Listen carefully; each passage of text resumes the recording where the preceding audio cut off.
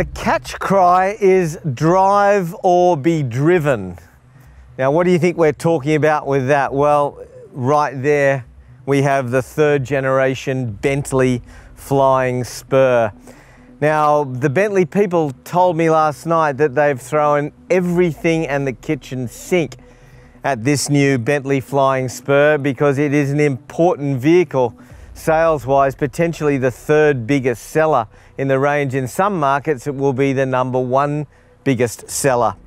And I'll tell you why, because basically this is a technological tour de force if we are talking Bentley and the traditions of Bentley.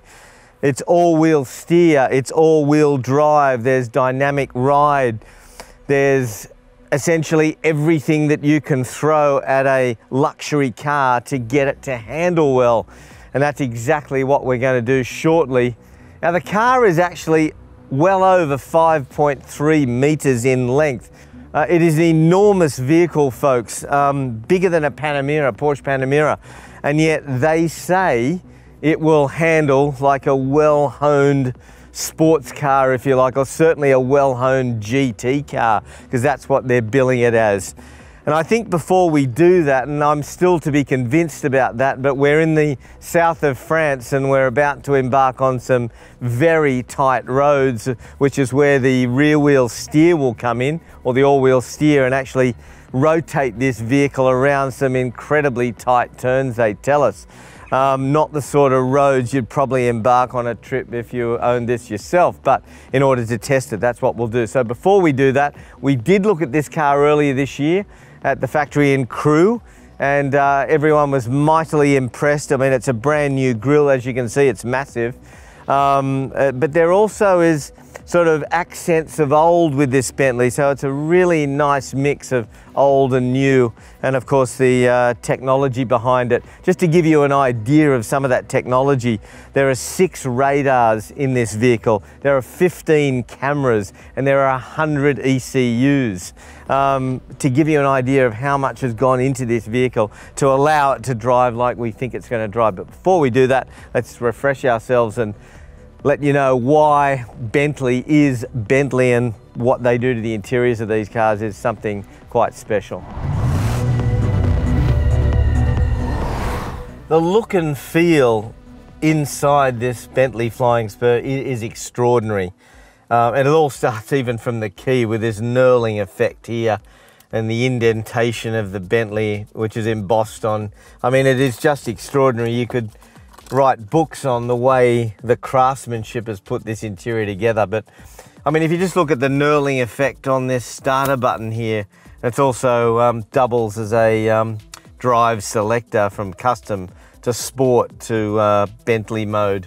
The clock, I mean, this does look absolutely special. I was looking at this earlier today, and the detail inside that face is just, it really just is extraordinary. More knurling effect on the air conditioning, temperature buttons. Folks, I nearly forgot the piece de resistance of this Bentley Flying Spur, and it's right here in front of us.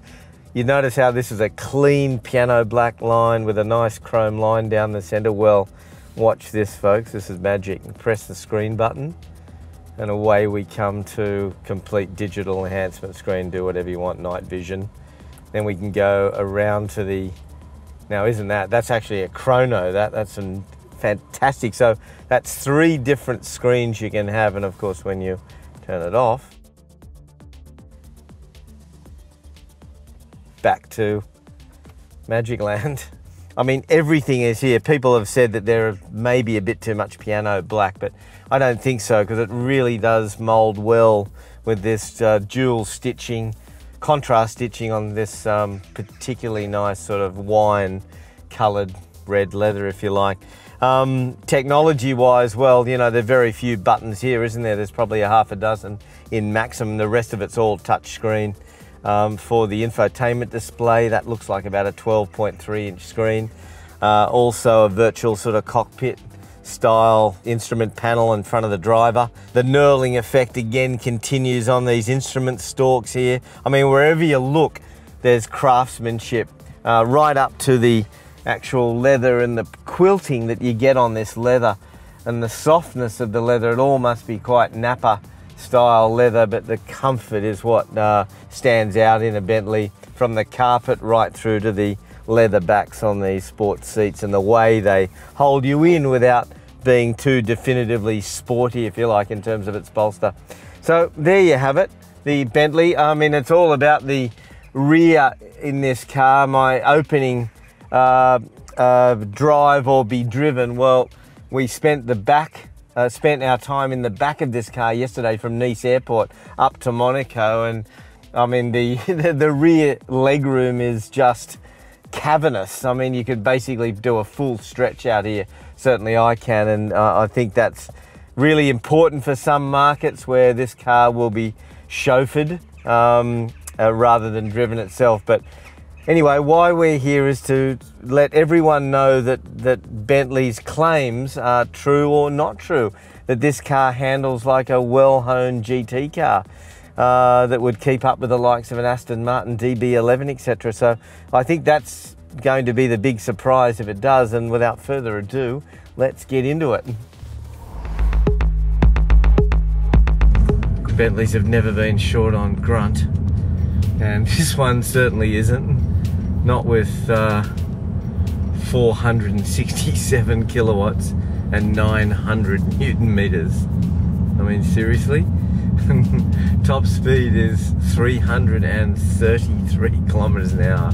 I don't think there's a faster four-door sedan. It's certainly in this luxury segment that can rival a Bentley in terms of its cosseting that it undertakes to provide its occupants. Anyway, 0 to 100 in 3.8 seconds, and you know, you got to remind yourself that this thing is over 5.3 meters in length, weighs 2.4 plus ton, and you know, you've got a whopping W12 engine up front there, and yet, you know, they tell us that you can literally smash this thing into corners. And the all-wheel steer, all-wheel drive, various drive systems and enhancement systems, dynamic systems that keep this thing on the road. Just massive amounts of grip, absolutely massive. Or you can sit back and, you know, if you're in traffic, just absolutely enjoy the sublime luxury that this flying Spur delivers.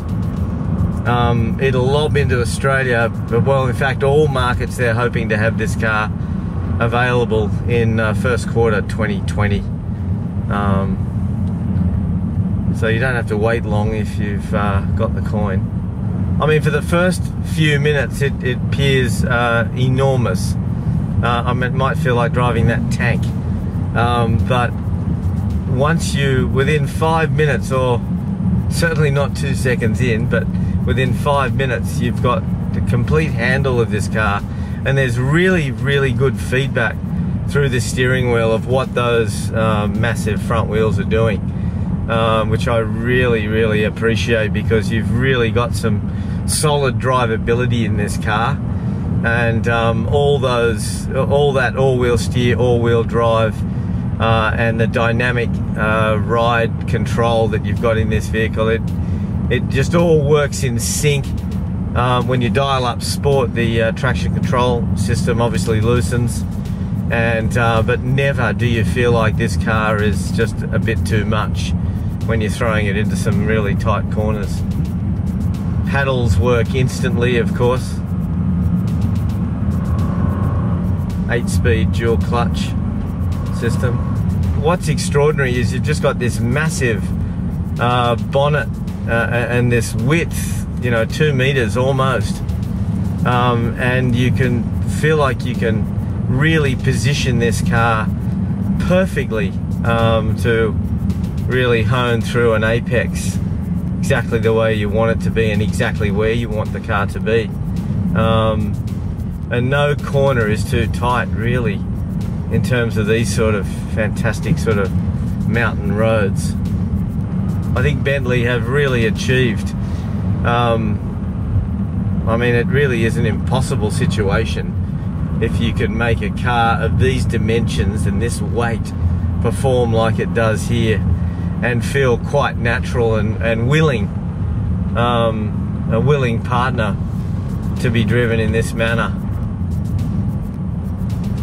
That we, and I think the biggest thing, we were all wondering this morning why we were sent up on these incredibly tight roads, incredibly small lanes, which would have been tight in a Renault Clio, certainly, and you know, we were driving the Flying Spur through these passages, and it was, I mean, I was in the passenger seat this morning, and I really thought we weren't going to actually make it without a slight scrape at one instance. And you know, the car really was just didn't feel at home, of course, but because it's so big. But geez, it's amazing what the engineers have done with this group and with this car.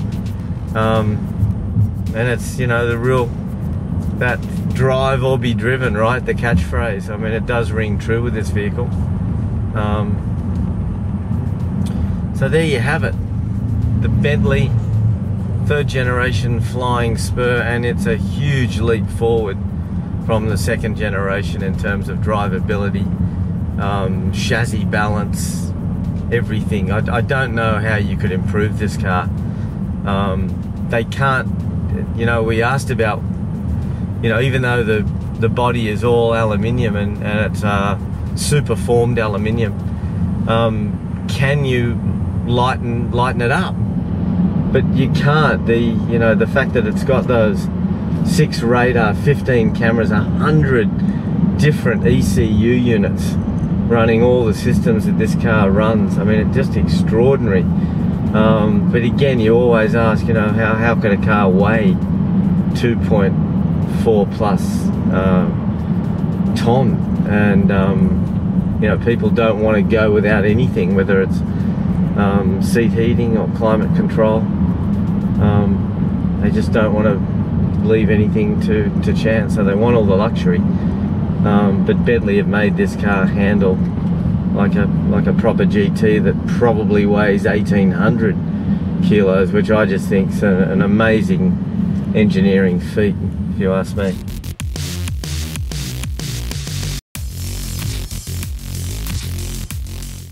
So let's hope obviously we're going to drive this car when it lobs into the CarAdvice garage in Q1 2020, and let's put it through some Australian road conditions and see if the suspension can handle the multiple sharp edges you get on Sydney roads even.